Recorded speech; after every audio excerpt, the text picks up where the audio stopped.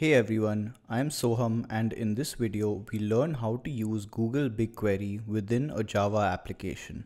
We'll go over the basics of BigQuery and how jobs are run. Next, we'll go over how to configure BigQuery on the Google Cloud Console so that you can use service keys to integrate with your application. Finally, we'll look at some example Java code to perform some common operations like querying data from a BigQuery instance, inserting data with queries, and inserting streaming data.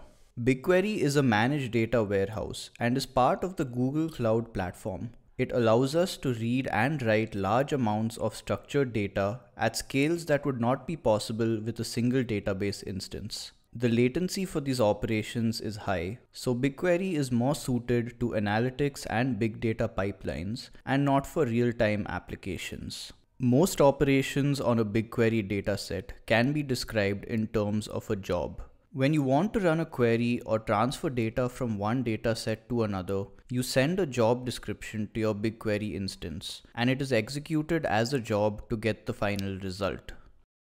To enable your Java application to execute jobs on BigQuery, it requires a service account. Ideally, each application has its own service account.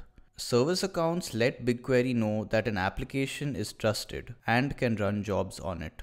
To create a service account, go to the Service Accounts page and click on Create Service Account. In the creation page, we need to provide a name and give the BigQuery admin role.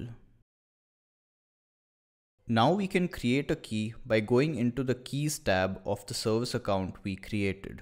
You should be able to download this key as a JSON file.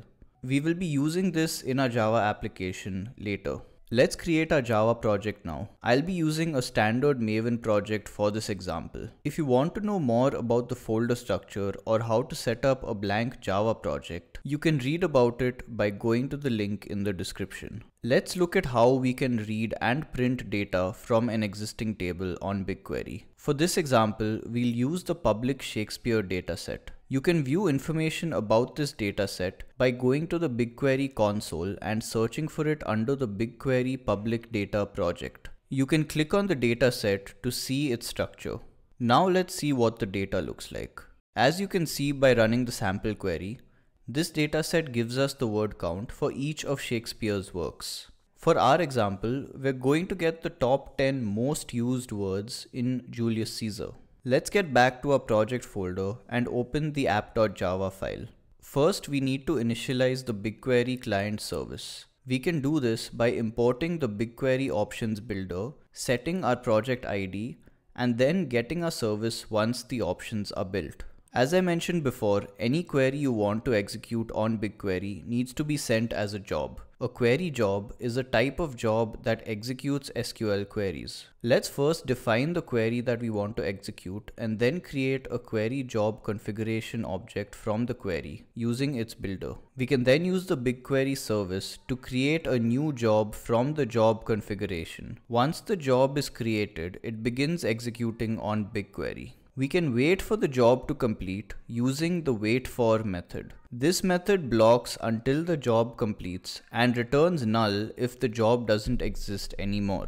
To verify that everything ran correctly, we check for this null condition and also check if the job encountered any errors while running. If we get to this point, that means our job ran successfully. Now we can print the results. First we print out a header line. We then get the query results and iterate through each row to print out its word and word count, followed by a new line.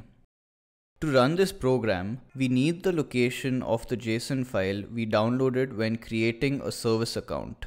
We can then run the program by compiling it and providing the location of this file as an environment variable when calling the java jar command. Once the program runs, this should give us the expected result. We can now see the top 10 words and their word counts. It looks like the only non-filler word over here is Brutus. Now let's look at how we can create our own table. Let's go to the BigQuery console and create a new dataset under our project. For this example, we'll use sample dataset as the dataset ID. You can then run a create table query on the console. For example, let's create a vegetables table with an ID and a name field for each row. This will create a new vegetables table under the sample dataset.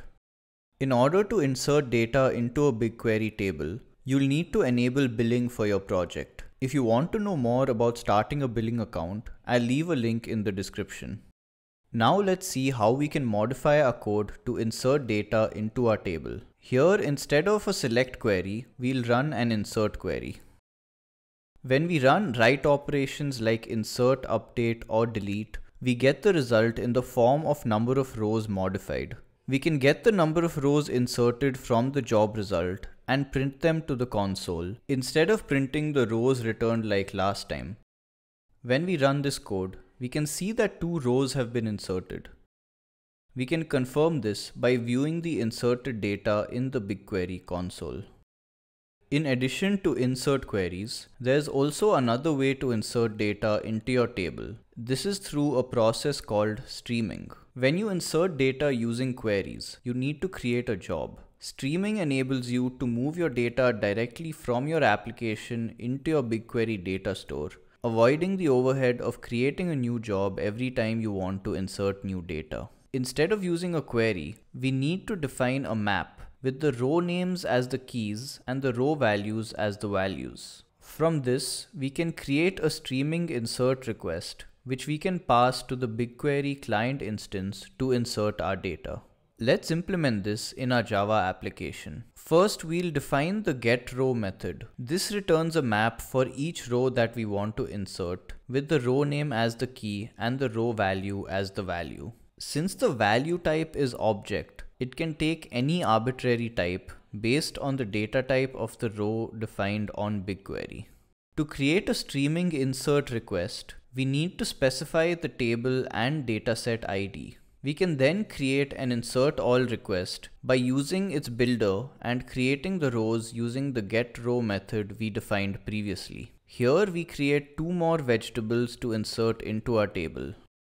Now we can create our BigQuery client like before, create the insert all request, and use the insert all method of the client to insert this data into our table. We should also check for errors that occur during this process. Here, each row can have an error when we attempt to insert it. Since we're attempting to insert multiple rows, we would have multiple potential errors that we have to iterate through. If there were no errors, we can print a success message to the console.